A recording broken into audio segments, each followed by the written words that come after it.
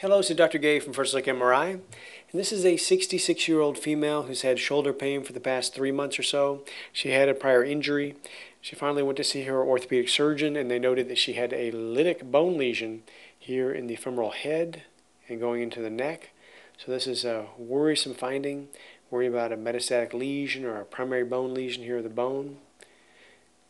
And now we're going to do an MRI scan to look at this a little bit better. So on this MRI, this is called a T1 weighted image.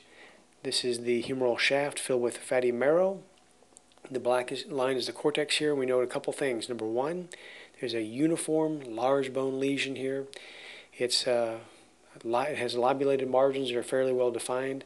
The medial cortex looks good here where it's uninvolved, but as we go up, right here we lose that dark band, so the cortex is non-visualized. There's a soft tissue component or expansion of this bone tumor into the soft tissues adjacent to it there.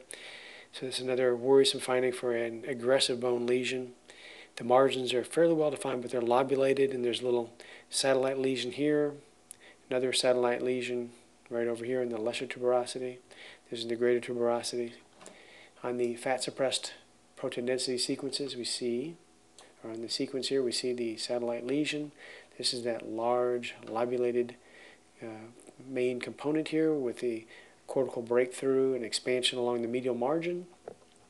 And when we see this, we think about a couple things. Number one, metastatic disease. And anytime you see a big bone lesion, we also think about primary bone lesions such as osteosarcoma, and think about lymphoma of bone, and plasmacytoma is another one. In this case, is probably a plasmacytoma, and it's because it is so uniform. And we see these little rounded areas here, the cortical trabecula. So rather than being destroyed like with an osteosarcoma or metastatic lesion that just rips through the bone and destroys all these, we see a lot of these little things look like they're intact, as if the cells are growing within and expanding these, and they have this lace-like appearance of the cortical trabecula that are intact. So this is probably going to be a large plasmacytoma, which is like a multiple myeloma, just a solitary bone lesion, but this patient does have some little satellite nodules. So they're going to need a biopsy just to make totally sure, but again, a malignant bone lesion, probably a plasmacytoma.